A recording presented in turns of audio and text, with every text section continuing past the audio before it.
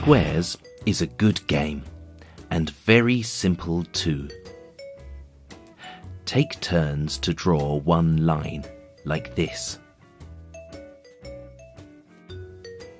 If you make a square, it is yours. Write your name or your initial inside and take another turn. The player with the most squares at the end wins. To play squares, you will need some paper, a pen or pencil, and a friend. Draw dots on the paper in a square or grid pattern, like this.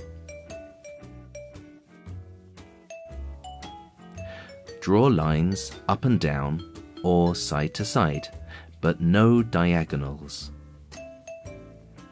It's great when you get a long chain of squares, but your friend might get them too. Well done, Croc.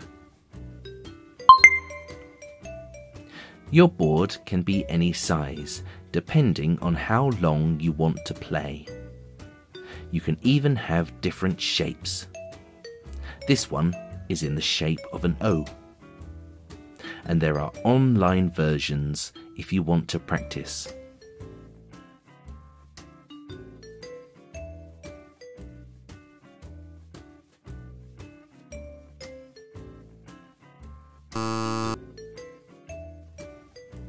Remember, play games with friends, and I'll see you next time.